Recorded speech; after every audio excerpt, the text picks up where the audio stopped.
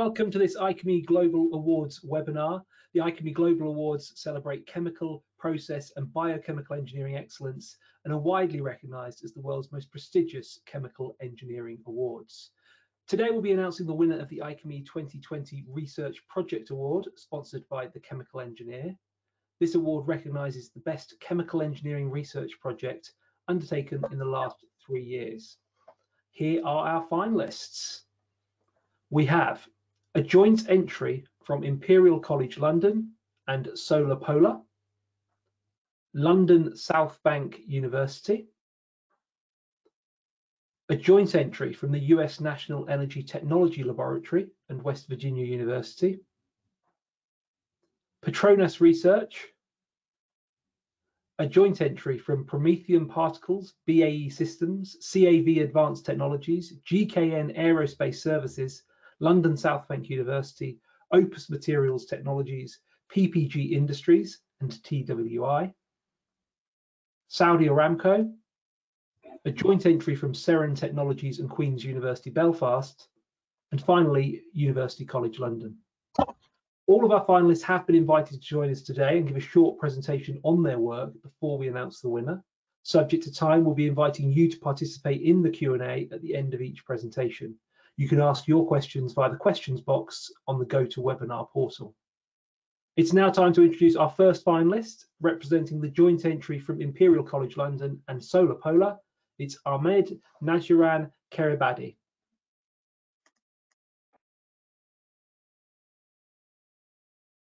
Okay, everybody can see my screen. Hello, everybody.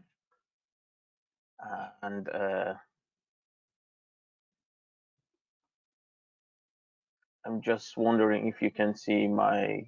We can see your desktop rather than your PowerPoint at the moment, Ahmed. Oh, so it's my PowerPoint. You can see my first. Now we can, yeah. Okay. So our work is. Ahmed, you can see your speaker, your presenter view. So if you just go up to display settings at the top and switch your view. Display setting. At the top of the screen on the left, you'll see display settings. Okay. Yeah, and if you just swap, there we go. Perfect. Okay. Over to you. Okay. Okay. I'm going to talk about my research project since 4 years ago. It's about affordable net zero emission decentralized solar thermal diffusion absorption refrigeration systems. And it's a collaboration between Imperial College London and Solar Polar Ltd, which is a company in United Kingdom. As everybody knows that main source of energy is fossil fuels, and governments decided to switch to renewable energy sources, and solar energy is a good alternative for energy. And as you can see, the central belt of Earth has a great potential for solar energy sources. Our main topic is focused on the cooling systems, and 6.7% of energy consumption belongs to cooling sectors, and by 2050 cooling demand will be doubled as well. And the main cooling system in the world is actually vapor compression systems, but as everyone knows that they need electricity, so we need to produce more electricity. They have also leaks, and they may lead to ozone depletion and global warming. So alternative, this topics motivate our groups to work on other technologies, other alternative cooling technologies, specifically work on the absorption systems. And as you can see, in absorption systems, we use a binary mixture to produce cooling and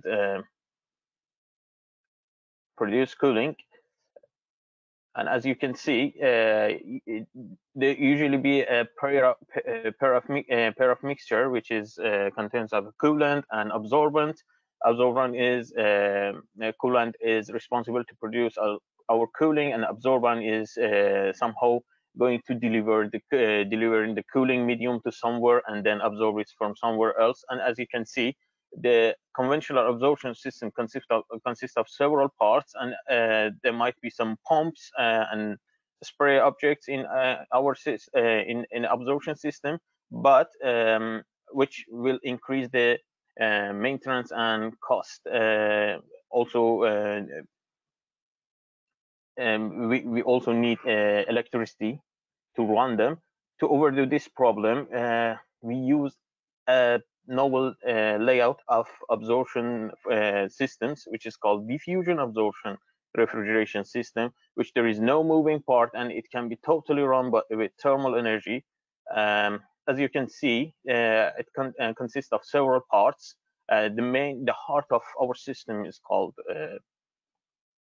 bubble pump, which is responsible to use a buoyancy and buoyancy phenomenon to pump the refrigerant to the top, and somehow after going top in the condenser in the rectifier, our refrigerant and coolant is going to, our coolant and absorbent is going to spread from each other at this point, and refrigerant go to condenser. In condenser, they are going to condense and turn into the liquid, and that liquid is going to be further subcooled and get into the evaporator. In evaporator, there is a auxiliary gas. It's mostly hydrogen, helium, or any other noble gases, but it's mostly hydrogen. And the interaction between hydrogen and ammonia evaporation leads to a partial pressure drop, and it produces a huge amount of really, a huge amount of drop in temperature occurs in this point, point 9, and then the resulting evaporated ammonia and hydrogen goes to the absorber, and from other side the absorbent, which is in term of liquid, going to pour into the absorber as well. The ammonia hydrogen gas is going to meet the absorber, which is mostly water absorber in the absorbent in absorber coil, and ammonia diffuse into the water, and then the cycle would be repeat. This is how the system is worked. But what we are going to do in our group is going to somehow to make it affordable to work with solar energy, and solar energy are mounted in the decentralized areas, arid areas where there is no chance of expanding grids, or there are not educated people who can deal with the complex cooling systems. And as you can see, their system, the diffusion absorption systems are mostly has low. There is some drawbacks. They have low COPs. By the way, to be fair, to compare with other technology, we should know that they can be totally driven by thermal energy. So which make it really, really comfortable to work with solar thermal collectors. In our group, we set up experimental facilities to first of all check what would be the thermodynamical aspects of a DAR unit, of a diffusion absorption refrigeration unit, or in acronym DAR, and we try to somehow find the best properties for each DAR. We try to somehow adjust the parameters. We try to consider any ambient temperature. We also which lead to building this field experiment solar DAR unit, which is totally driven by solar thermal collectors. And we studied the possibility of using such a system by optimum parameters, which can be mixture concentration, pressure, input power, to see if the system is feasible to work with solar thermal interfaces. And in another stage, we try to compare this solar thermal DAR system with vapor compression system, when both are totally driven with solar energy. But for DAR system, the solar energy turn into the heat. But for vapor compression system, it's going to turn into electricity. And we consider different layouts. For example, that sometimes try to use the AR system to produce ice or direct cooling our space. And we saw the performance of the system. Also, we consider the vapor compressor system in different scenarios to see if to make a fair comparison between the VCR system and our DAR system, solar DAR system. And at the end, we realized that okay, also the DAR system might be bigger than vapor compression systems, but they have low levelized cost of energy, levelized cost of cooling actually, so they can produce cooling in lower cost. So at least our system is profitable.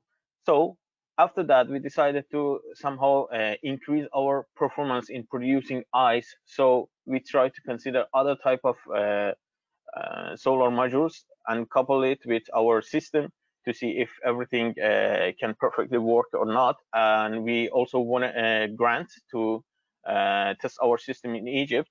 The system layout is supposed to be look like this one, as you can see. There is a parabolic solar collectors connected to this to the DAR system, and this DAR system is going to produce us sufficient ice. This is I try to somehow give my research project in brief to any other. And at the end, I want to thank you, my colleagues, colleagues, and my supervisor, Professor Christos Markides, Asma Haraz, and also my colleagues in Solar Polar Ltd, Robert Edwards and Michael Raids, also Islamic Development Bank and Newton Musharrafa Fund, also Engineering Without Borders of USI for funding the project. And I'm ready to answer your question if you have any.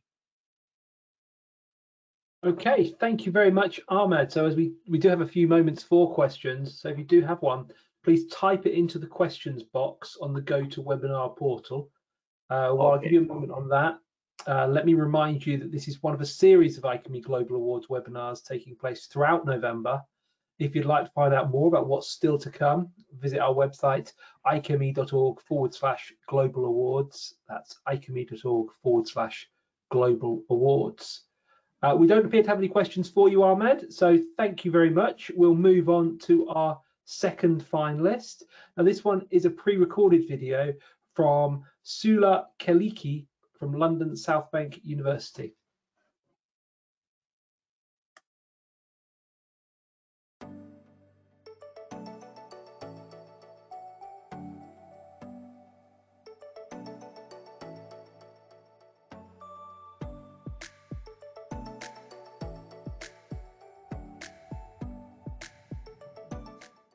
Research Nano 2D lab focuses on designing and engineering advanced functional materials using a target-oriented approach in providing solutions to major global challenges in water treatment, environmental, energy storage, and biomedical related areas. Energy storage, wireless communications, water treatment processes, environmental, enhanced oil recovery. 2D materials exhibit a wealth of remarkable properties, including high surface area, mechanical properties, chemical stability, and quantum confinement. The challenge is how we can make the 2D materials in a large-scale production.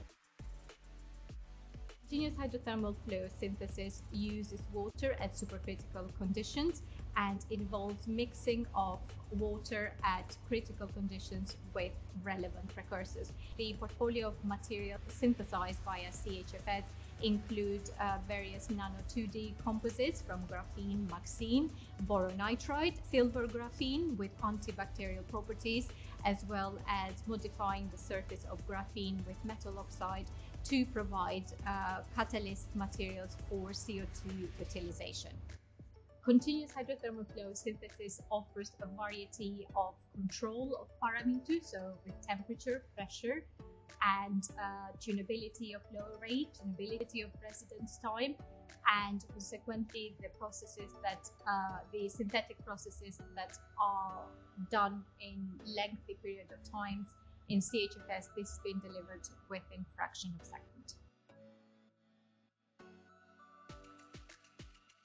An increase in the energy demand of a fast-growing world population is one of the challenges faced by the energy industry today. Technological advances in wearable electronics and the ever-growing presence of the Internet of Things has increased demands for high-performance flexible antenna. One of the biggest challenges of this century is to provide sustainable and affordable potable water. The optimized conversion of renewable biomass and waste-related component into useful carbon-based nanomaterial is one of the biggest challenges for sustainable world. Recover more oil from the reservoir, we use enhancer, but the conventional enhancer are way too expensive and can cause a huge environmental damage. My project aims to make CHFS-derived materials with tunable and optimized properties to obtain high-performance capacity charge storage properties, such as high energy and power density, as well as cyclic stability. Conductive 2D materials are potentially revolutionary antenna materials, allowing for ultra-thin and flexible antennas, not possible with current antenna materials. My work involves synthesizing and characterizing novel 2D materials, including MaxScene and graphene composites, and implementing these materials in designs for flexible antennas.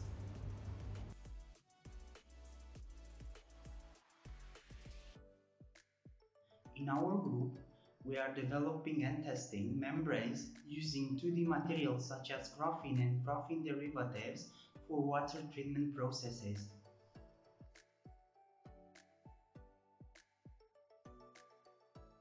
The aim of the research is to design and engineer carbon quantum dots from biomass with excellent optical and structural properties by using continuous hydrothermal process. This new clean, rapid single-step continuous hydrothermal process will create a new approaches for synthesizing carbon quantum dots.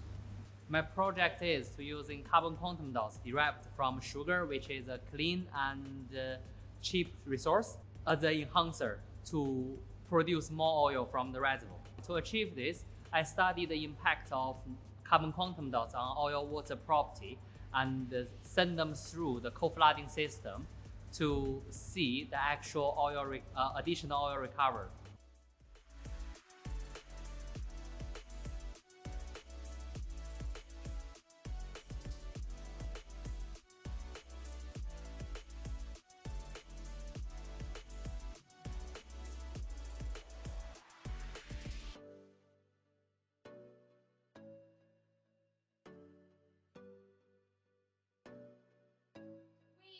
Nano 2D Lab!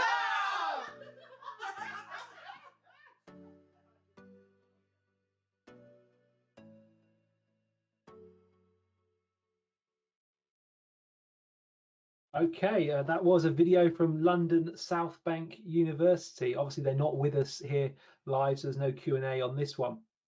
It's now time for our third presenter, and this one is with us live. So representing the joint entry from the US National Energy Technology Laboratory and West Virginia University, please welcome Dushyant Shekhawat.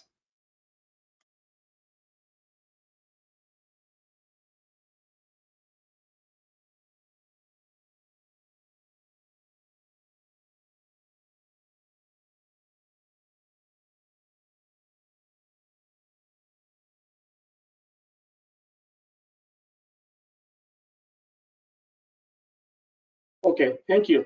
Can you see my screen? At the moment, we can just see your Outlook folder. So we just need to see the PowerPoint. Okay. How about now? Yes, and if you just put it into presenter view and then switch the display settings. I don't know. At the top left, you'll see the display settings, and you can choose to swap from the drop down. Okay. What is it? And So at the top left of your screen, it says show taskbar, and then next to that, display settings. display settings, okay.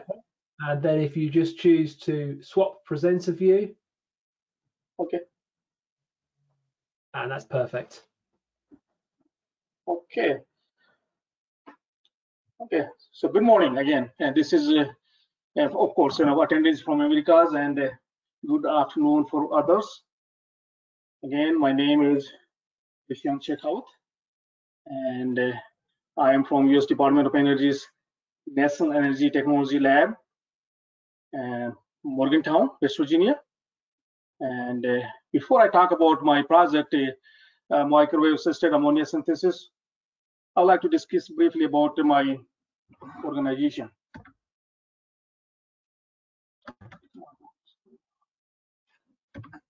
Okay. Okay, I'm sure you are familiar with the US Department of Energy's national lab systems. There are 17 national labs affiliated with the DOE, and my organization, NETL, is one of those. And so, yeah, and it's kind of this is only lab under the DOE system that is affiliate, does research about fossil energy. And so, therefore, the goal of the mission of my lab is discover, integrate, and mature technology solution to enhance the nation's energy foundation and protect the environment for future generations. So there are 5 locations, same arrangement, but there are 5 locations spread over the country, and main locations, research locations are in Oregon, Albany, Oregon, Pennsylvania, Pittsburgh, Pennsylvania, and Morgantown, West Virginia, where I am from. So yes, kind of a different kind of a focus for different sites, but overall, just a kind of a complementing each other's efforts, So yeah, so there's also there are 2 field offices. The offices, those are located in Alaska and Texas. Those are strategically in the oil and gas area, Okay. So research, at NETL is conducted in 5 different, there are 5 core competencies. I'm not going detail, but name suggested, one is computational science and engineering, conducting applied scientific and research for physics-based simulation models, materials engineering and manufacturing, doing mostly developing materials for structural high temperature boilers, or functional material for catalysis for reaction systems or something, geological environmental systems, doing subsurface kind of research, CO2 sequestration and that kind of stuff, and also fracking and that. I myself is an energy conversion engineering. That is for doing research for reactor design and reaction engineering for for fuel conversion, and also of course doing system analysis, and for that means doing techno-economic assessment for the processes we are working on. The last one you see the program execution integration, then because we are national lab, we are part of Department of Energy, so we have also one function to kind of fund project externally, so like a high TRL, high maturation, we go to research, we go to a commercialization scale or something like that, then we just go outside and fund it, academics or or smaller companies or whoever can do take it to for the commercialization. Okay, about my project. What was the goal? What was the objective? My objective was to produce ammonia from microwave assisted process from standard resources at low temperature and near ambient pressure. So yeah, so ammonia is, I'm not saying, of course, fertilizer is a big use for that, but Department of Energy is also exploring this one as a carbon neutral liquid fuel. So just there is in the western part of the US or southern part of the US, there are a lot of renewable energies available resources, but those are distributed. So how do you kind of utilize efficiently those? So they believe, we believe that ammonia could be used as a carbon neutral liquid fuel to store those that distributed energy. Okay. But why microwave? Why use microwave to produce ammonia? So I'm pretty sure everyone is familiar with that. This Haber-Bosch process was invented, I think, almost 110 years ago. And since it was kind of invented, more or less did not change much. Just like high temperature around 400 degrees C, extremely high pressure 300 bar, and the same pretty much similar catalyst, iron-based catalyst. So that doesn't mean a lot of researchers did not work in this area. A lot of researchers work in the area, but industry won't just to implement, or kind of the technology won't be able to penetrate in the market if you don't show the state change. And because they're not that significant change. And what could provide the state change? What could? We believe microwave can provide that state change that industry looking for in this area.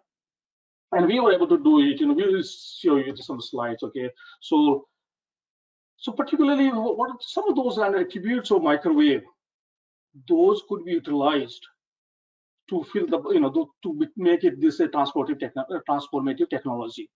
One, microwave, just this, everything, about this thing. Microwave can selectively heat the material.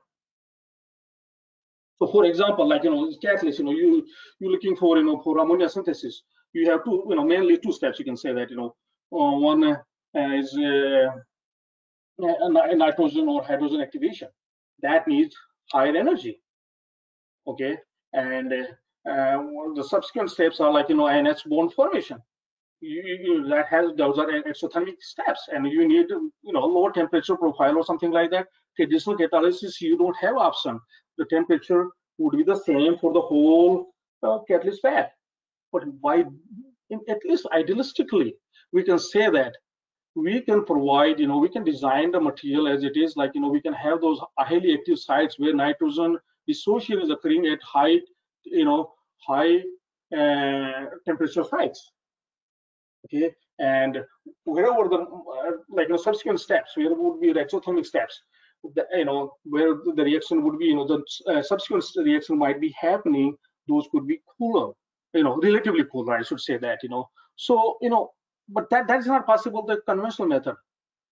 But we will, for microwave, you can create the temperature gradient to get in the catalyst system according to the mechanistic needs. That how that can be done? That can be done by tailoring the material properties as well as microwave parameters such as frequency, pulsing, and power.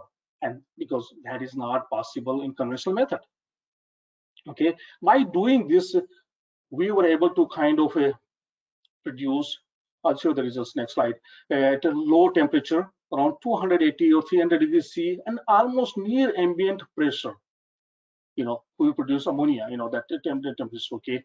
And so this is a kind of idealistic for those standard resources, like renewable resources, because because this can be modular. Okay, and also particularly, it could be rapid startup and shutdown. We did this is a kind of this is I'm showing only 3 days run, but we did 8 days. We were able to kind of stop the reaction at the end of the day and start next morning. It would come up within 5 minutes. 5 minutes, we were able to get the steady state results with where we stopped at the previous night. So 8 days, nothing changed. This is kind of fast, rapid startup and shutdown. That is possible only this particular thing. That cannot be done. The traditional economy of scale Haber-Bosch process. That is to have a kind of economically favorable, we have to have pretty large scale in that traditional, but this one we can do it. Okay, so idealistically, what you can do that you can it can be coupled with those intermittent energy resources like green electrons from the sources like wind or solar are available, and those but those are, like I said before, those are distributed, and so this modular process can be installed at those remote locations, and can be kind of and can be efficiently store those electrons and in the forms of ammonia, and of course it can be used in fertilizer, and also as a medium for like a carbon neutral liquid fuel, and that can be stored, transported easily wherever is needed. So like there's, like I said before, there's a critical need for breakthrough technology, and that increases the efficiency of energy use, and that make possible intermittent energy resources. You couple with that, and because of all those attributes, we believe microwave catalysis technology has a potential not only for ammonia synthesis, but advanced, can become, next frontier of science in the chemical process industry. Okay, and so what we are doing, this kind of this at this point we are, catalysts. We know the catalyst, but that is in the some kind of powder form. To make it commercialization, to have to commercialize that technology, it has to be some kind of a commercial form, like monoliths or pellets or foams or something like that. So we are working on that one, and we are also working on scale up efforts. Like goal is to kind of this is goal is to, like by end of this year, 1 kilogram ammonia per day, and we are pretty close to that. I think we should be able to show, like even this month, that for mass production. After that, like we are research lab, go beyond that scale.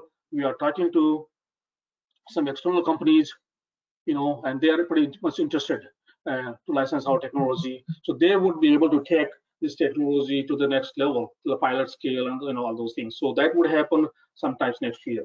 So at this point, like you can see the right side of the graph, the traditional hybrid catalyst did not work in microwave. So we have to design the catalyst so according to microwave needs, and we use COMSOL modeling to understand how the geometry and surface interact with the microwaves. As well, we use the COMSOL kind of modeling to design the waveguide and the whatever that system, microwave system, to minimize any microwave losses, and or you can say optimize the use the optimize the energy efficiency, and that's what we are using the COMSOL modeling. So other than that, just you might have seen a lot of papers used microwave technologies for chemical conversion also. Just there are a lot of, but I call them, majority of them, the cooking, the cooking papers. That means they are saying, okay, selectivity will increase, it will be increased, or whatever that. Catalyst is not designed according to microwave needs, but NETL is taking steps to explain the phenomena. So we have, like some unique facility to understand the phenomena. We are taking advantage of power of what we call modeling to understand the microwave interactions with the material, or to design all those things, and also kind of have diagnostic tools to explain the phenomena. So and also we have like unique systems, EFT system, that I don't think so any other labs would have that kind of thing. Okay, like one unique system is a high pressure microwave reactor, mostly available in this kind of those are continuous reactors, continuous reactor system. So there's mostly used at ambient pressure. Our microwave reactors, if needed, would go to high pressures, not high that is needed for 300 bars of time, because we don't need that. But if we need it, we can go up to 500 psig. And other thing is a variable frequency microwave reactor system that can use,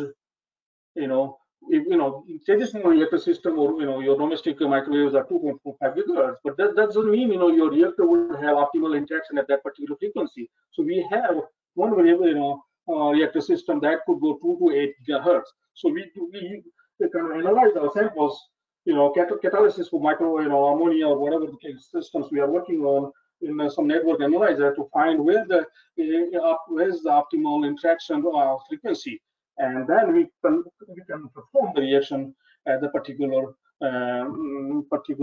frequency in the reactor system. So we have all those kind of, that's the thing, we want to kind of just to understand, because we don't understand the fundamentals. It's pretty difficult to make it a system efficient as well as a kind of a viable, economically viable. So at this, I would like to acknowledge my colleague from West Virginia University.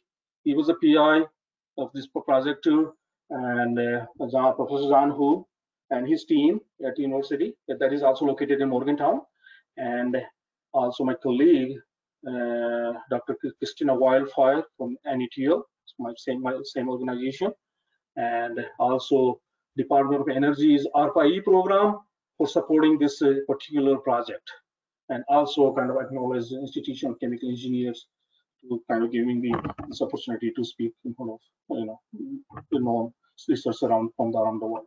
Thank you very much. If you have any questions or comments, let me know. Thank you.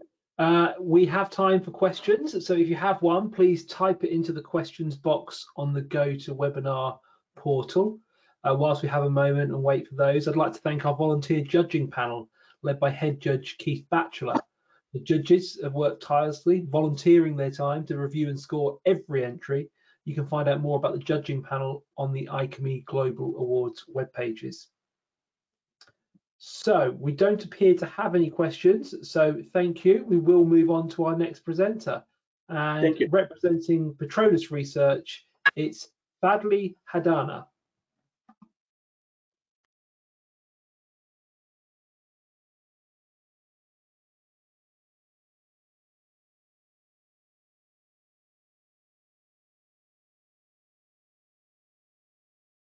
Hello, can you hear my voice?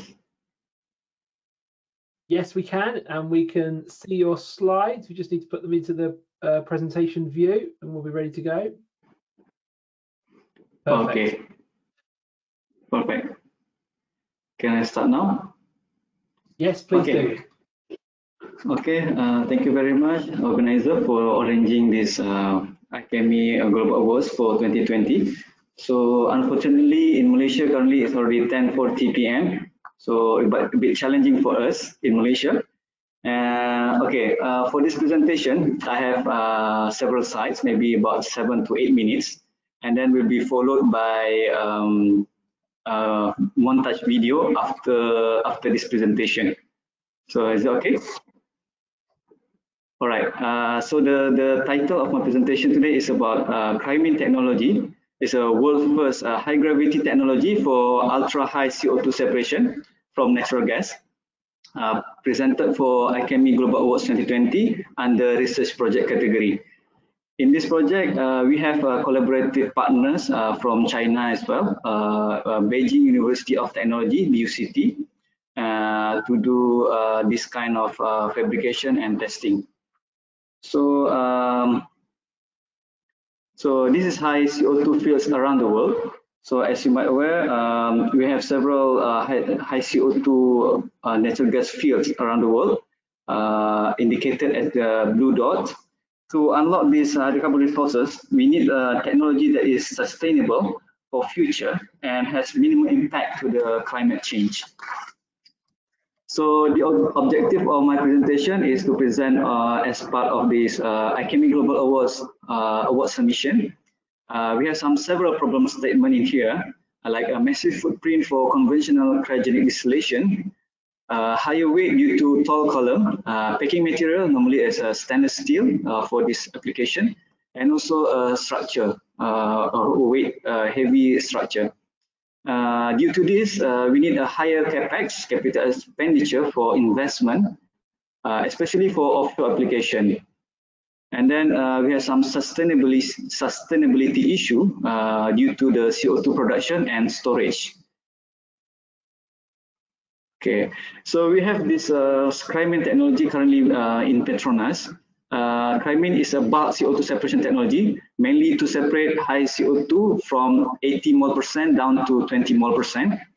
It utilizes a high gravity concept to improve mass transfer and heat transfer in the column.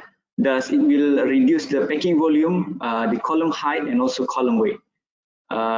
In total, it will also reduce the capex for overall AGRU system, acid gas removal system. And then the CO2 outlet of the product from ChemE will be in liquid form at high pressure. Thus, is easier for the reinjection back to the reservoir. So this is high gravity concept of process intensification technology. You may see the feed gas coming from the left side. It will be two-phase, liquid and vapor. So the liquid will go to the middle of the column, and then will have some mass transfer to the packing, and then goes to the reboiler.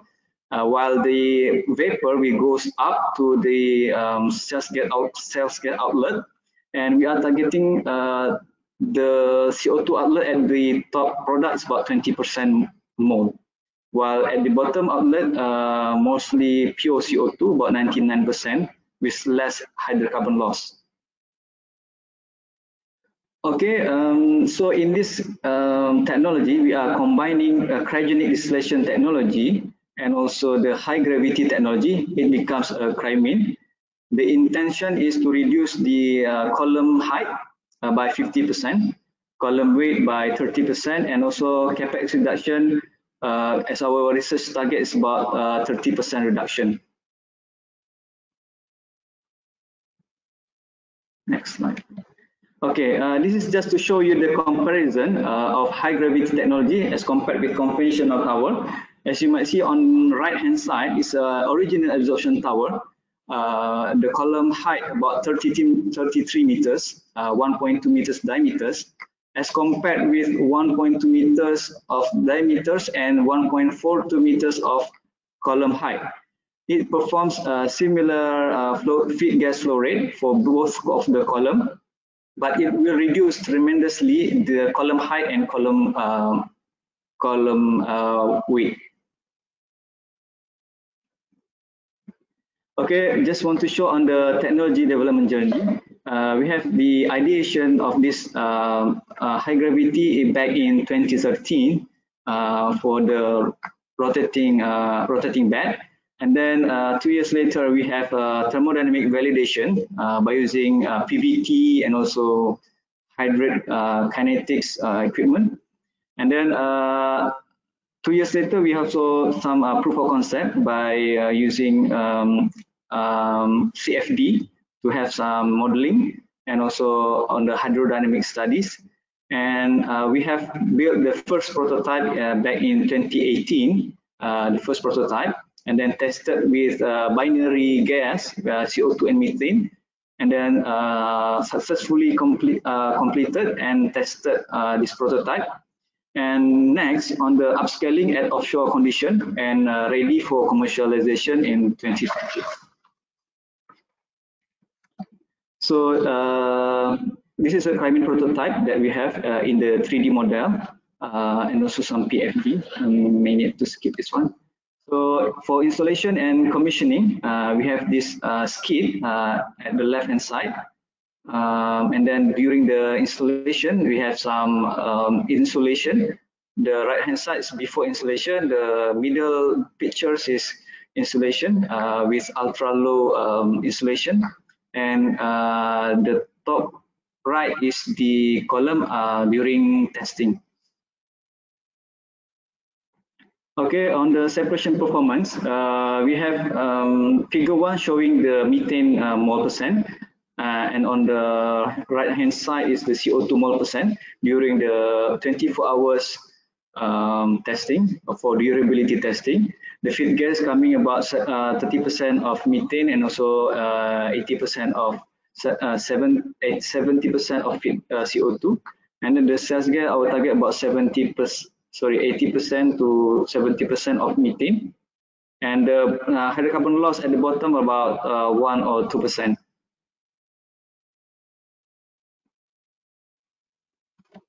Okay, our testing, and then we have performed this separation performance is in line with the thermodynamics VLE prediction. So this is the bottom product, the green box, and then the top product is on the red dot. So the target is to get more than 80% of methane at the top product, and also less than 2% methane at the CO2 bottom product. So it's still have some gaps between the CO2 solid line, this red line. So after the AGRU separated the CO2 by using this crimine, all the CO2 molecule will be reinjected back to reservoir. And then this is to address also the issue of the sustainability. And this is also in line with the Petronas aspiration to achieve the zero carbon emission by 2050. So in conclusion, climate technology is proven for bulk CO2 removal from natural gas. The research took many years from ideation to into 2013 to pilot plant. It involves many engineering disciplines, process, mechanical, instrument, structural, and etc. The crimine technology reduced capex to unlock the hydrocarbon potential from high CO2 fields around the world. CO2 produced from crimine will be in liquid form, thus enabling the more economical CO2 reinjection back to reservoir for storage, and in line with Petronas aspiration to achieve net zero carbon emission by 2050. Okay, maybe that's all my presentation. What time now? So I have some video in here, so I may share some screen.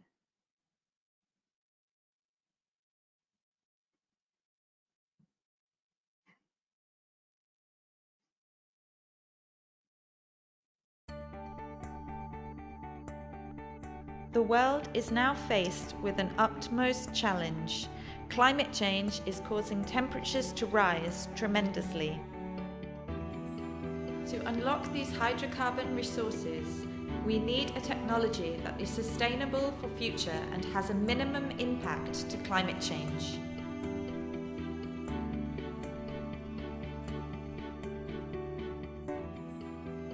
Conventional distillation column, normally associated with large footprint, high weight and ultimately high capex, hence not suitable for offshore application.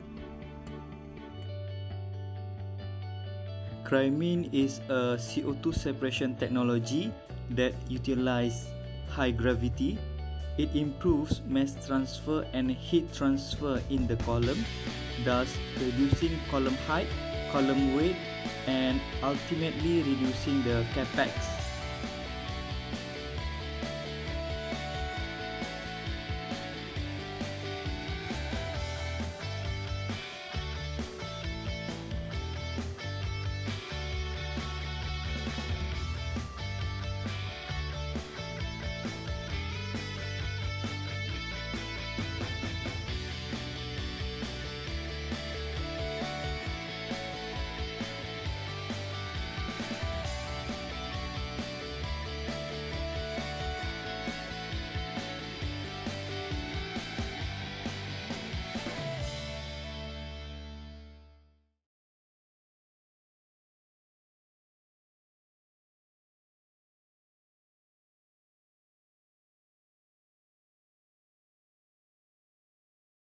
Okay, thank you.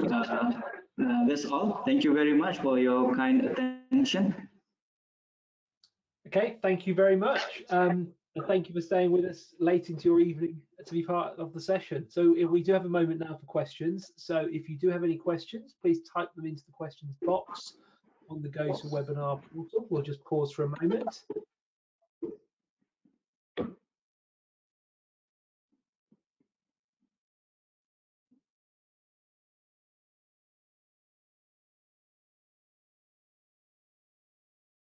Right, I don't think we've got any questions, so thank you, Fadley, and we will move on to our next finalist. From Promethean Particles, please welcome Selina Ambrose.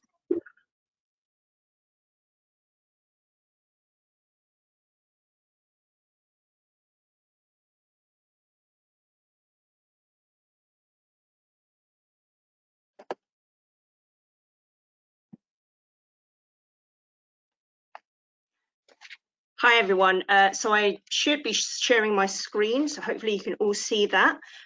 So yes, thank you very much, Matt. Yes, I'm Selina Ambrose. I'm the technical manager here at Promethean Particles, and we were part of a collaborative project titled iSmart, so that's what I'll be talking about today. So I'll be representing Promethean and the 7 other partners in the iSmart project consortium. So firstly, just to give a bit of introduction as to who Promethean Particles are, to give the audience some context as to our role in the project. So we're based in Nottingham in the UK, but we operate globally. And quite simply, we design, develop and deliver nanomaterial dispersions. And we do this using our patented continuous flow technology.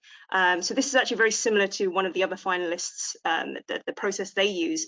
So continuous flow hydrothermal synthesis of nanomaterials.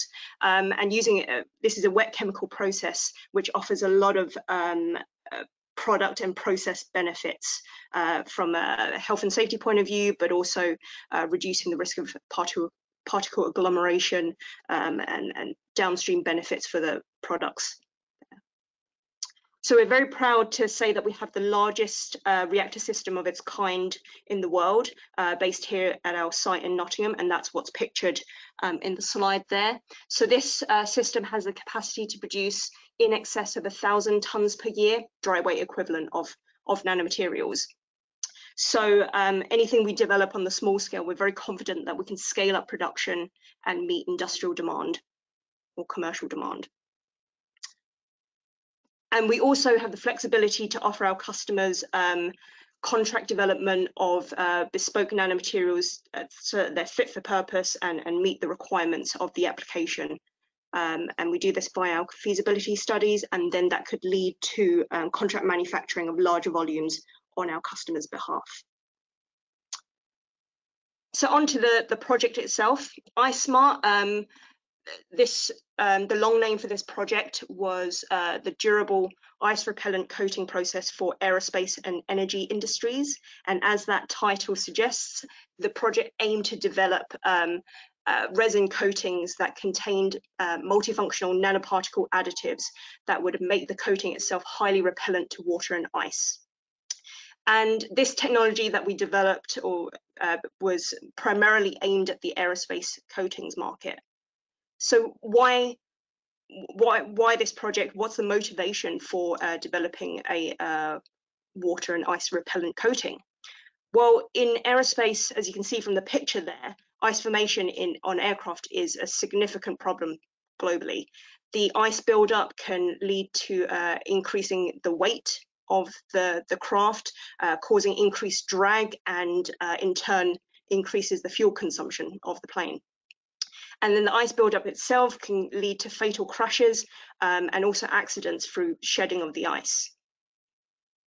And at the moment, the ways of preventing ice formation is either mechanical breaking of the ice, electrical heating of the leading edges or the panels on the craft, or using large volumes of de-icing fluid to spray the aircraft, as the bottom image shows there. Now, the spraying with de-icing fluid isn't great either, because after the aircraft has been sprayed, there's a window, a finite time when the craft can then take off and take to the skies while the fluid is still active. And this typically is about 30 to 60 minutes, depending on the weather conditions, and is known as the holdover time. So the pilot has this finite time before the coating kind of comes off, and the craft needs to be sprayed again if that window is missed. So ultimately, This ice formation, this ice buildup leads to a huge financial cost, plus the drag increase and the fuel consumption leading to higher carbon emissions means that there's a huge environmental cost as well. So clearly this calls for a solution. So within the iSmart project, as a consortium, we aim to develop a novel passive ice repellent coating that could be put onto the leading edges or the panels of the craft as part of construction, so that during the lifetime of the airplane, it would prevent ice formation and adhesion, and there wouldn't be the need for active ice management. So in the project, we had 8 partners altogether across academia and research organizations through to SMEs, and also included multinational companies spanning the whole value chain.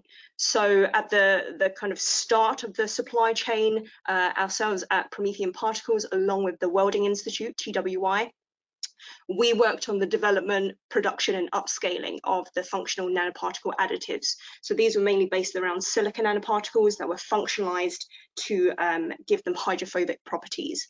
Then these particles were passed to our partners at London South Bank University and PPG to formulate the particles into the resin coatings, then apply them onto the panels. And then CAV Advanced Technologies, GKN Aerospace and BAE Systems led the work on the ice adhesion testing. And then the whole project was supported by our partners Opus Materials Technologies, and they focused on the marketing of the technology as well as project dissemination. So this project was in part funded by Innovate UK, and we had a total budget of about £1.1 million, and it spanned over 2 years, and the iSmart project finished early last year. So our partners at Opus were worked on dissemination of the project, and as well as that, they looked at other markets or other applications where anti-icing coatings could be relevant. And throughout the project, it became clear that though we were primarily looking at the aerospace industry, there are a lot of markets that could do with a passive ice repellent coating. So for example, wind turbines, ice formation on wind turbines can lead to huge inefficiencies, as well as in the marine sector. So ice formation on marine vessels can lead them to become hugely unstable, which can lead to fatal accidents. Ice formation on power lines could knock out the power to buildings. And then also on high-rise buildings, ice formation at great heights can lead to the ice being shed as temperatures warm up, and which isn't a great case for pedestrians or anyone lower down. And then right through to the leisure industry, so winter sports, skiing, snowboarding, ice formation can be a huge problem here. So this just reiterates the need for an anti-icing coating and reiterates the need for, or the motivation for, the work we did within iSmart.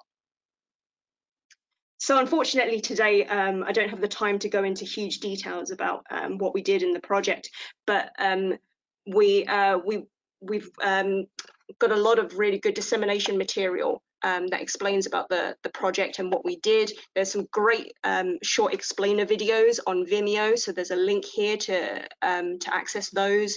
There's a project website as well as social media channels as well. So if you want to find out more about the work we did within iSmart, then please visit these links here. And then to sum things up, I'll just give a quick summary of where we are with this work. So within iSmart, this 2-year project, we increased the technology readiness level, or TRL, to about 4 or 5. We are now very fortunate to be continuing this work. Innovate UK have seen the need for this technology and to bring it to commercialization. So we've been very lucky and very fortunate to be granted a funding for a follow-up project. This is called IChemE. And so in this project, we're looking to upscale the production of these functional nanoparticle additives and coatings and increase the TRL further. So we have much of the same partners involved. CAV are leading the project again, and we've brought in a new partner, Invatech, to look at the computational fluid dynamic modeling aspect of ice adhesion to really increase the impact of what we're doing. This project is now active and runs until March 2022. So with that, I'd like to thank IChemE, thank Innovate UK for the funding. I'd like to thank all of our partners, our project partners within iSmart, and all of you in the audience for your kind attention.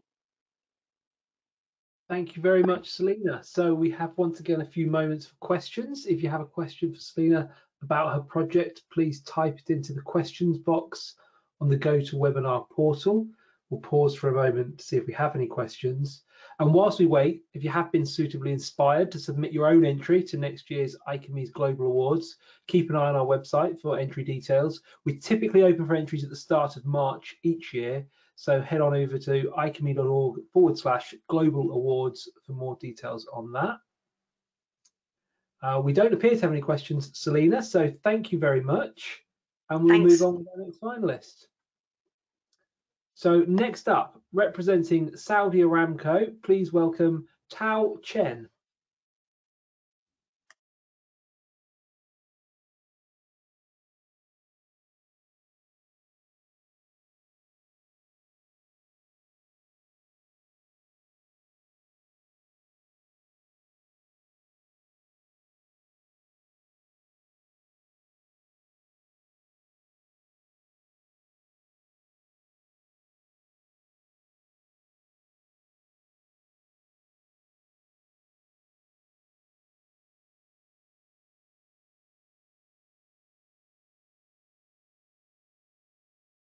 Right, Tao, we can't actually hear you at the moment, although you do appear to be unmuted. Just try again if you would.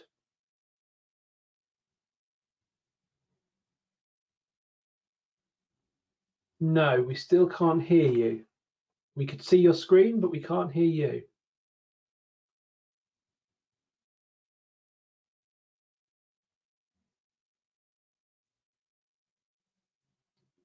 No, we can't hear you.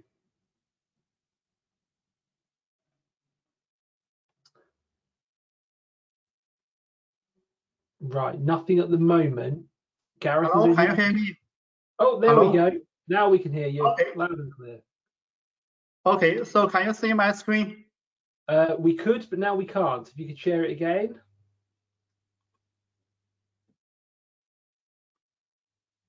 There we go. Okay, can you see? Okay, that's great. Good afternoon, everyone, and I'm Tao Chen. I'm working in IChemE Advanced Research Center in Saudi Aramco. And today I will introduce the development of a non-acidic multifunctional N-sulfide scale dissolver.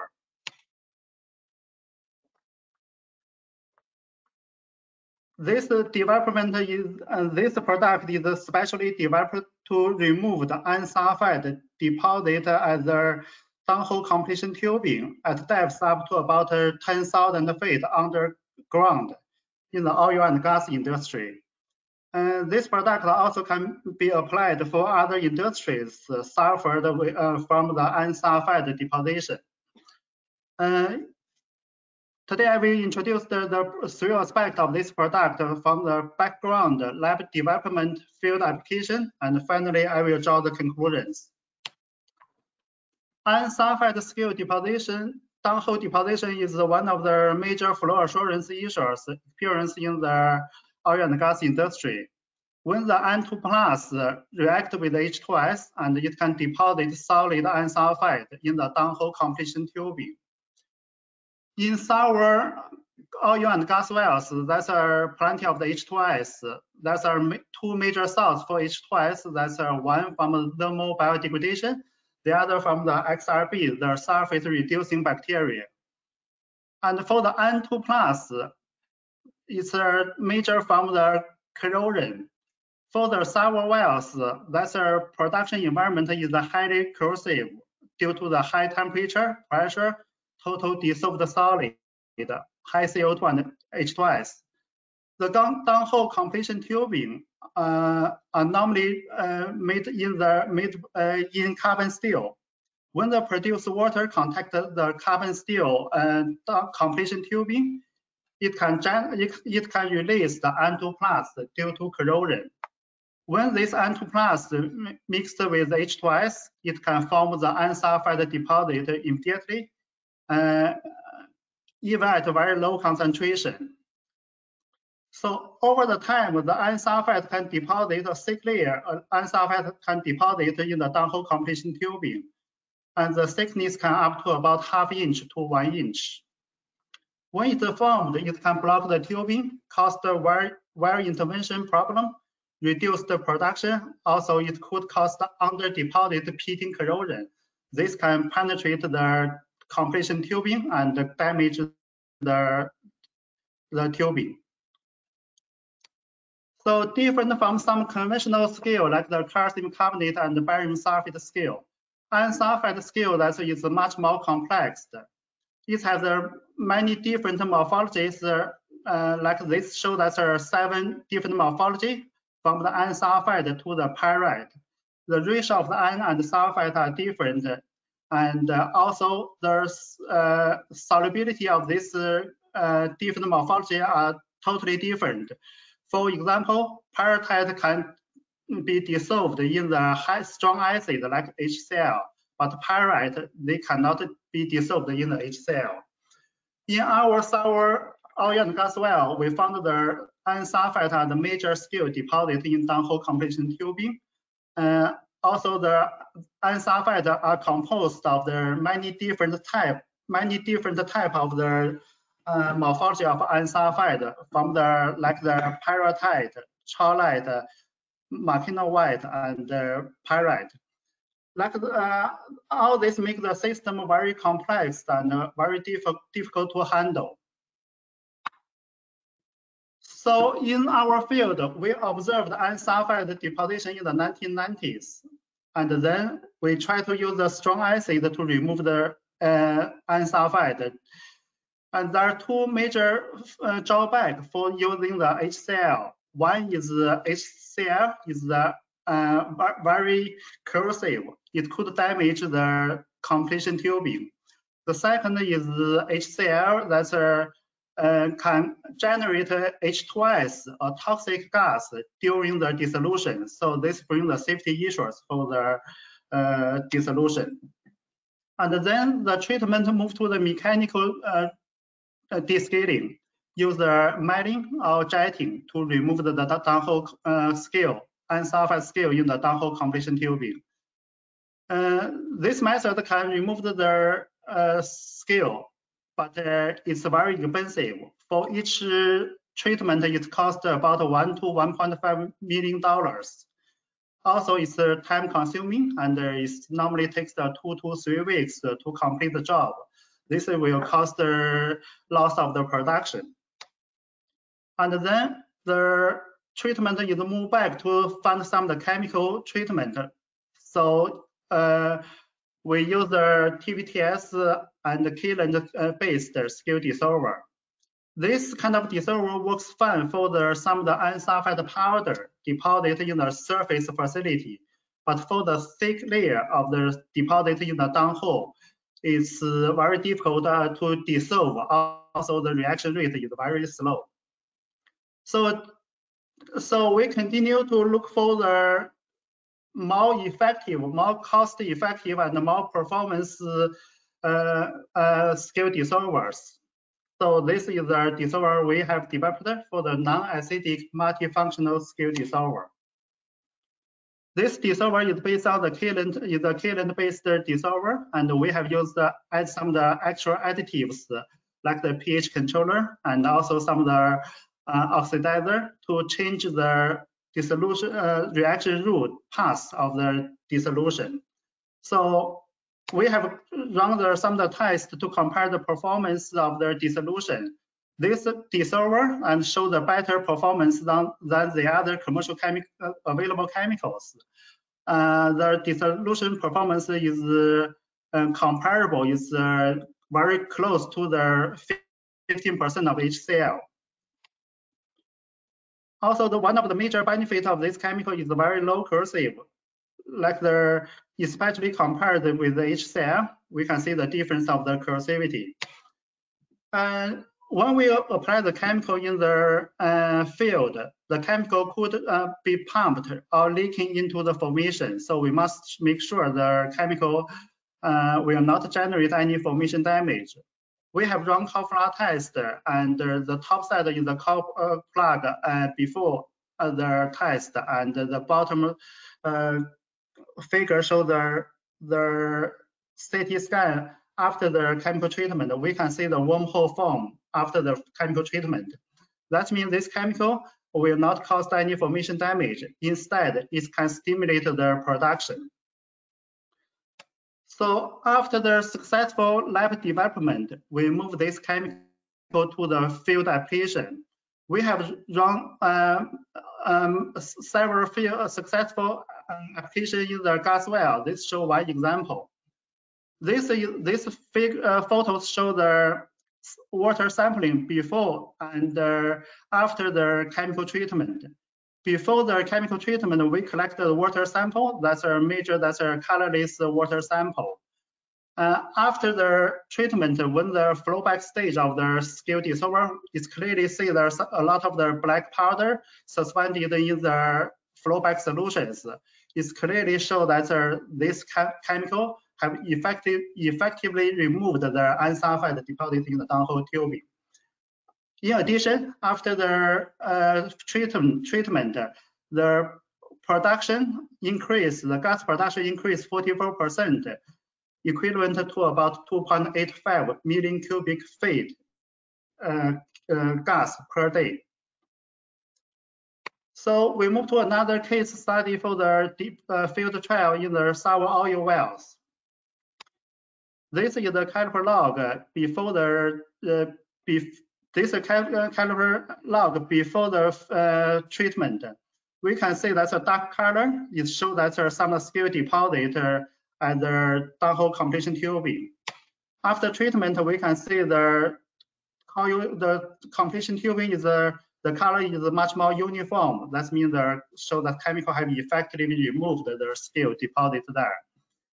For this well, that's before treatment, it cannot produce there, and after treatment, it's fully recovered back to full production. And based on the successful lab treatment, lab development, and field application, we can conclude that this chemical has been successfully developed and applied in the field.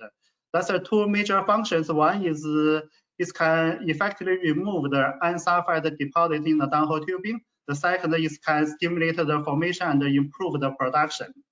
Compared with HCl, it has a good dissolving capacity. Also, it's a very low corrosive and no H2S generation. Compared with the mechanical descaling, this treatment is a cost saving. It saved about $1 million for per treatment. Also, it saved time saving, and one treatment is last 2 to 3 days instead of the 2 to 3 weeks for mechanical descaling. And this chemical is under the patent USA patent application. Okay, finally, thanks for your attention.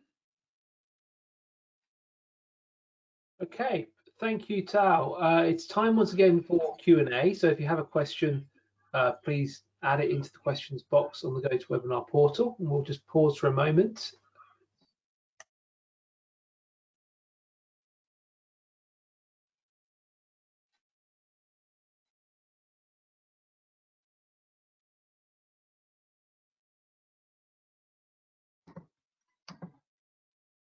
Okay, we don't appear to have any questions, so thank you. We'll move on to our next finalist.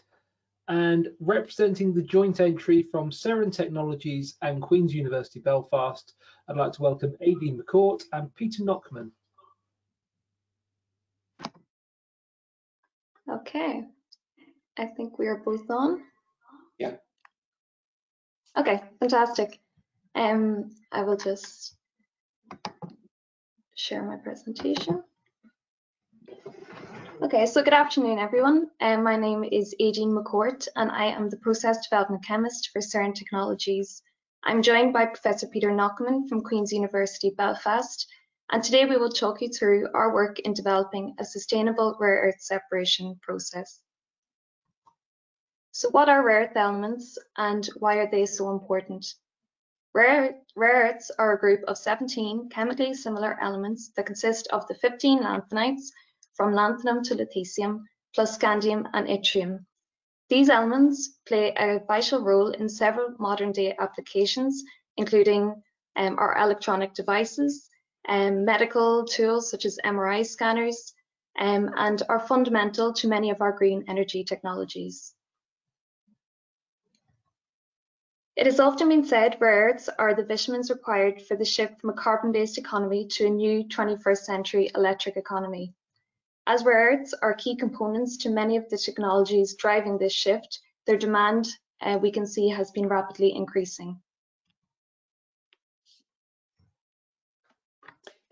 The source of these rare earth elements is combined with a couple of technological issues. So the mining as well as the recycling is very costly and has severe environmental issues coming with it.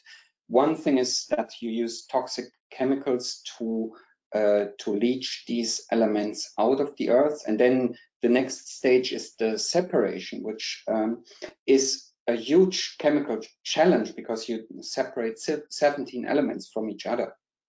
And that means that while we have increasing demand, there are growing environmental issues coming with this. Next slide, please. So the current issues are very much around the separation methods. So currently, liquid-liquid separations, so-called hydrometallurgy, is used, and this relies basically on extractants and diluents. The diluents cause some issues because these are usually highly volatile, flammable diluents such as kerosene. And at the same time, these extractants are fairly poor in their selectivity to separate the metals into the different phases when these are contacted. So that means you need, in order to separate these 17 elements, you require sometimes up to 1500 stages in the separation. At the same time, this consumes enormous amounts of power and produces toxic wastes and acid streams and so on. And that's a problem. So yeah, next slide, please. So our technology is very much focusing on the separation. So we can, with our technology, separate ores coming, or let's say rare earths coming from the mining, and concentrated ores as well can be applied to the recycling.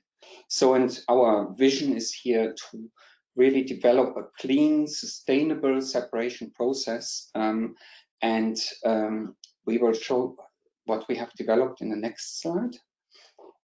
So our development is very much based on ionic liquids, and these are by definition molten salts, so salts which are liquid at room temperature.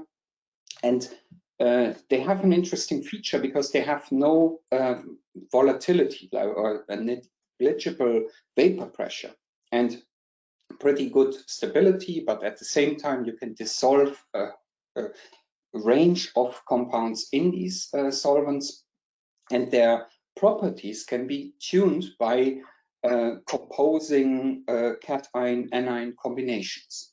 And next slide, please. So the core of our technology is a very highly selective extractant, so that the chemical structure is shown here on the right side. That's a multifunctional amide functionalized ionic liquid. Sounds complicated, but is actually quite easy to synthesize. And this shows an extraordinary selectivity for these rare earth metals. So the so-called separation factors are around 25 times higher than any commercial extractant currently. And so that means that if you contact the two phases, it will selectively take out, for example, from a mixture of neodymium and dysprosium, the neodymium out of this aqueous phase. And this is already a granted patent that we have on this technology. And in the next slide, we show how we take it from there. So this technology has, on the one hand, a very low capex opex. It is very cost efficient, developed into a process. It has very good scalability. So the current technology is basically a drop-in solution to current technology. But at the same time, we can go from around 13 to 1500 stages of separation. We can go down to something like 50 to 70 stages. And that makes a huge difference on the costs of the whole process. And that, of course, also has an impact on the environmental footprint. So we need much less energy to run the process. And at the same time, we don't produce that amount of waste. Next, yeah. Okay, so this work began in Queen's University Belfast with the design of this novel extractant, and here the first patent was filed.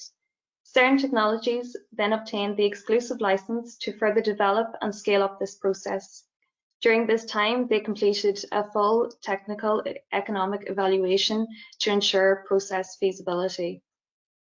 In 2018, CERN Technologies set up its first demonstration plant in the Wilton Centre, where they employed a team of 2 chemists and a chemical engineer to look at the process scale-up.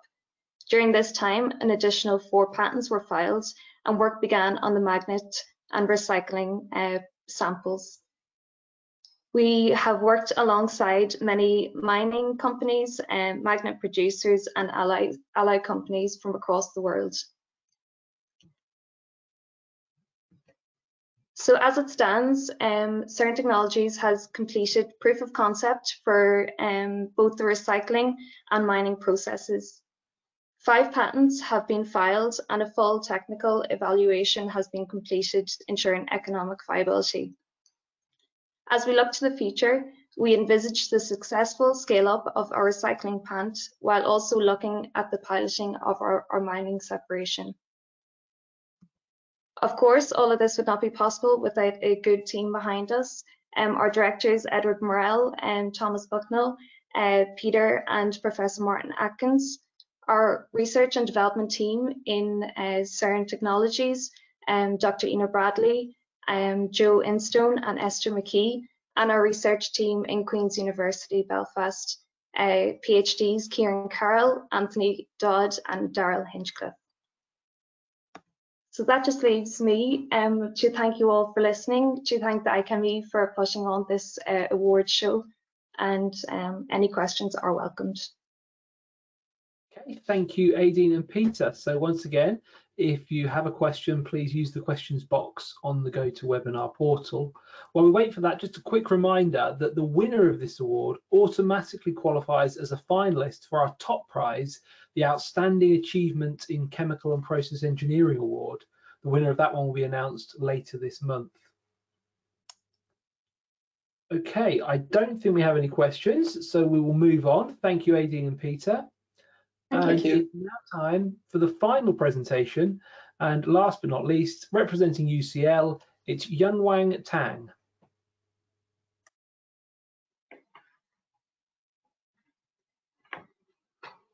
Can you hear me? Yes, we can. Yes.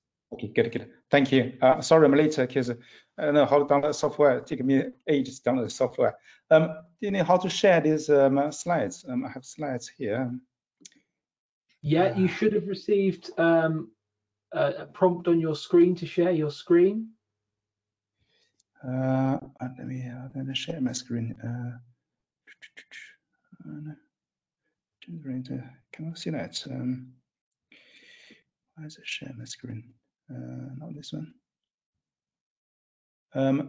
Which one is share my screen? Sharing. No, didn't see that one.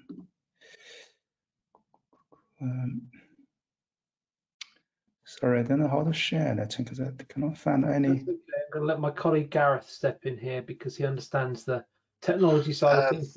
Yeah, so I've just made you presenters, Young Wang. So you should have received a pop-up on your screen. Let me just do that again for you. Bear with me 1 second. You'll get a pop-up on your screen that will say "Show my screen when ready." So here, just I would like to capture your computer screen. So that should have come up on your screen now, asking you to show your screen. Okay, and asking me to screen record. Is screen recording this one? Let me see if the screen recording works. Screen recording. Yeah, look at in the system reference and. It should have been a pop-up that overrode everything else on your screen. Yeah, I saw that one because that's asking me to go to the preference.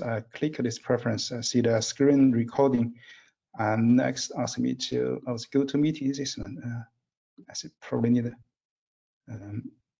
GoToMeeting will not be able to record the content of the screen until it's quit. Oh, I cannot quit this one. It's a bit funny. not easy. Let me see if I can do it this way. So screen share. Okay. No, it should be okay. Let me close this one. No, I guess, can you see my screen? On that one, no. No, we're still waiting to view it. Oh. Let me try this one more time for you. Thank you. Right, so any second now you should get a pop-up above everything else on your screen that asks you to show your screen when ready.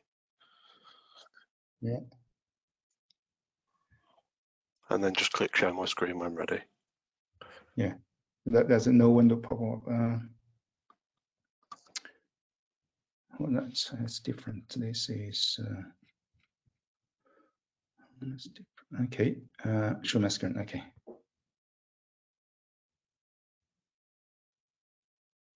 Can you see my screen now? Not yet. No. No, we're still waiting to view it. That's strange because I already pressed I press the function, see show my screen.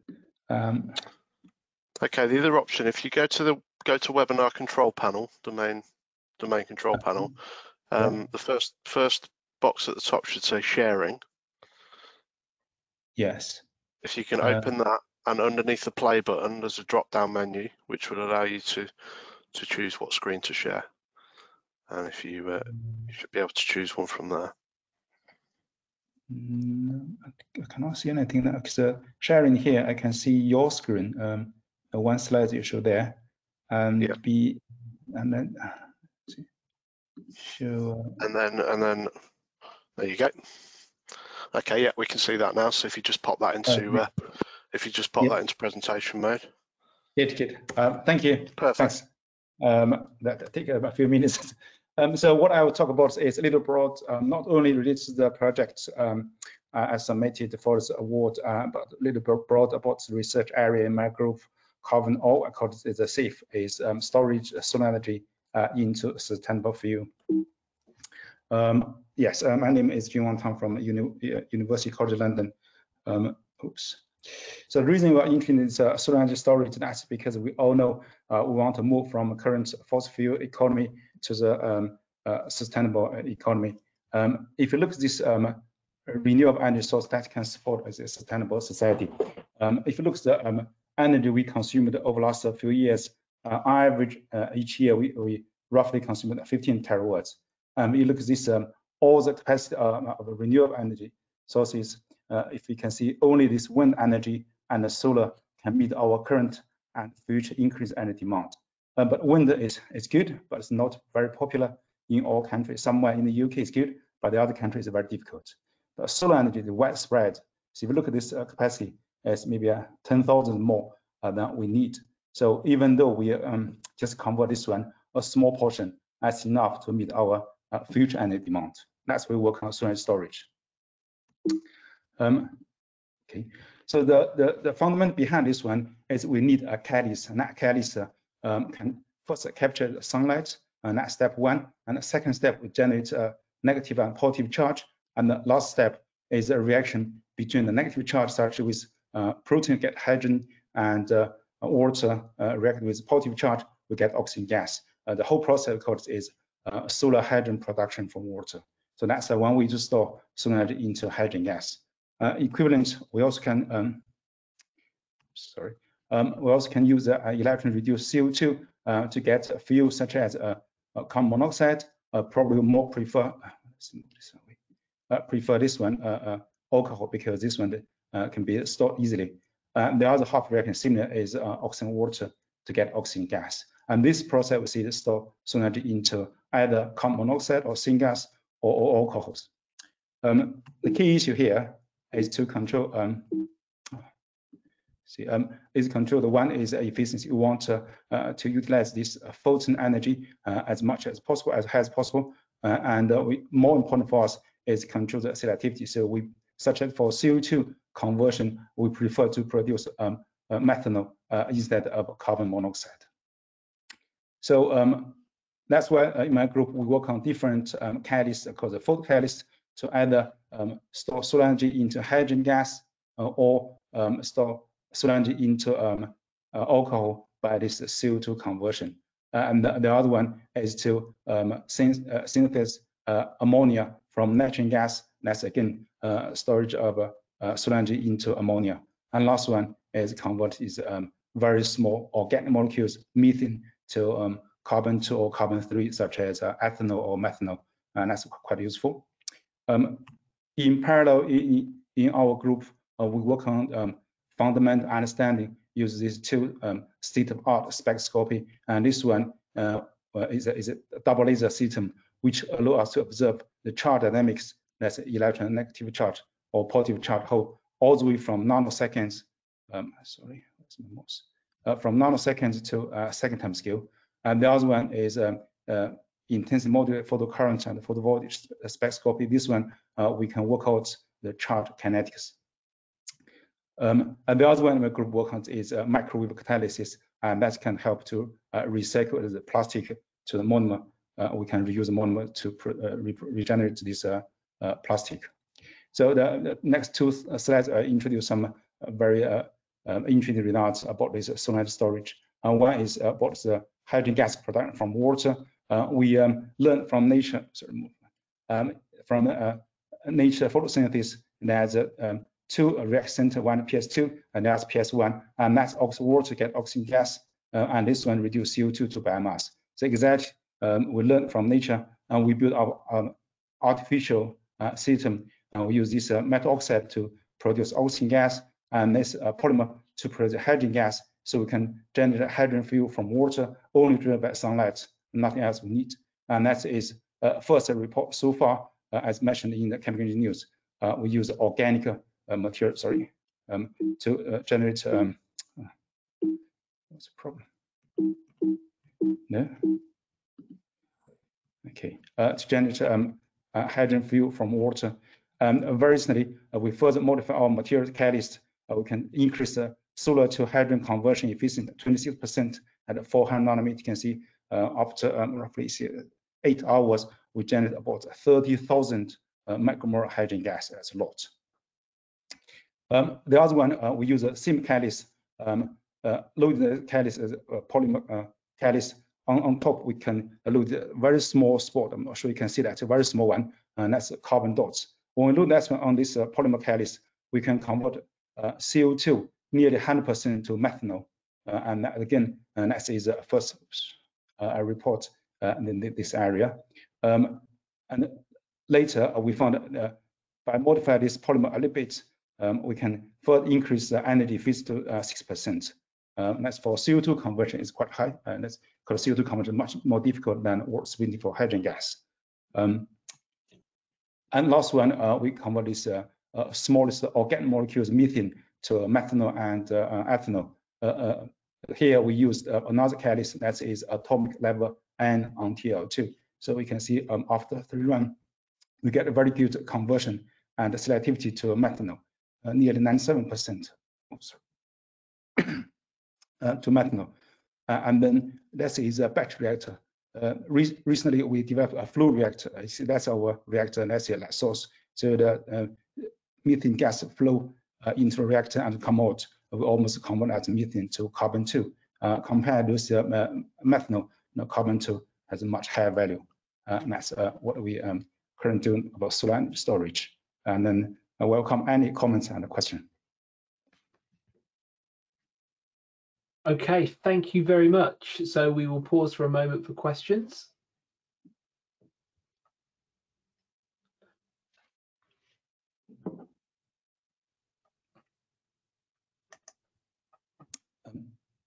Shall I quit the sharing screen? If you feel free to leave it on for a moment, that's up to you. Deshant, I can see you have a question. If you'd like to type that into the chat box, and I can put that across to our presenter. Yeah. Thanks, great presentation. I have a couple of questions. One is kind of how do you scale up those things? One thing, just and the second thing, you mentioned about microwave. Briefly mentioned about microwave assisted plastic conversion, catalytic conversion. I missed it. I might have. So can you talk about that one if you have anything, regarding that? Okay, so that's a very challenging question for me. Sorry. For this solar energy storage, previously we worked on the batch reactor, that was a big issue for scale up. Recently we moved to the flow system, and that seems okay because for each flow system, we can keep pumping in this reactant such as methane or CO2, and then convert that to the final products by a solar-driven chemical process. If you want further increase that production, we can numbering up the reactor. So now we just run the reaction system. We can increase that to maybe 10 system. Our production increase by a factor of 10. And I'm not sure that's answer your question, and that's my understanding. The other one is about this plastic. Plastic is relatively, I see, a new project in my group. The reason because for plastic conversion, a lot of people try to use the high temperature decomposition, and that's a very energy costly system. Now microwave, if you think of the microwave, the beauty of microwave is the energy can be directly input into the somewhere, such as to a catalyst, that can dramatically increase the or faster increase temperature of a catalyst to the temperature required for this plastic decomposition. But the bulk temperature is very low, so that I think that can increase energy efficiency. We did that experiment. We used most robust plastic with is PET, the drink bottle. We got a drink bottle, just wash it and cut a small piece and put in our reactor, and use our catalyst together with the microwave. We can convert that in 5 minutes to a transparent liquid, and that is monomer, BHET. And then we separate BHET from a solvent. A solvent is ethylene glycol. We get a solid monomer, and that can be. We further confirm the purity that's monomer by HPLC. Seems quite a purified product. Thank you. Okay, thank you. I think that wraps up our questions. So thank you. And a big thank you to all of our finalists who have taken the time to be with us today and give us an insight into their work. And I'm sure you'll agree, some very impressive projects. So it's time to announce our winner, but first we will have our highly commended entries, and they are the joint entry from Seren Technologies and Queen's University Belfast, and the joint entry from Promethean Particles, BAE Systems, CAV Advanced Technologies, GKN Aerospace Services, London South Bank University, Opus Materials Technologies, PPG Industries, and TWI. So well done to everyone who contributed to those projects. But now for the winner.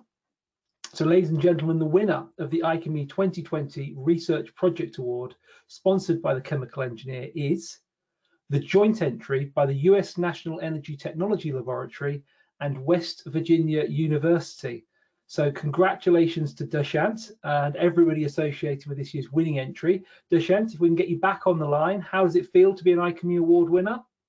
Wow, thank you. Okay. Oh, wow, that's good.